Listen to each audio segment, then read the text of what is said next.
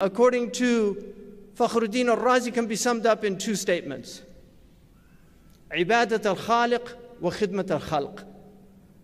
Worshipping the Creator and serving His creation. Al-Khalq.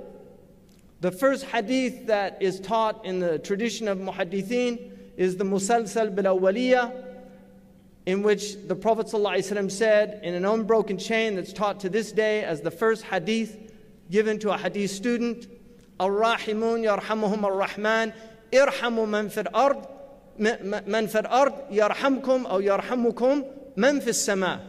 Those who show mercy on those in the earth, the merciful will show mercy on those who show mercy on those in the earth. So the amount of grace that you get from God is commensurate with the amount of grace that you show to Allah's creation.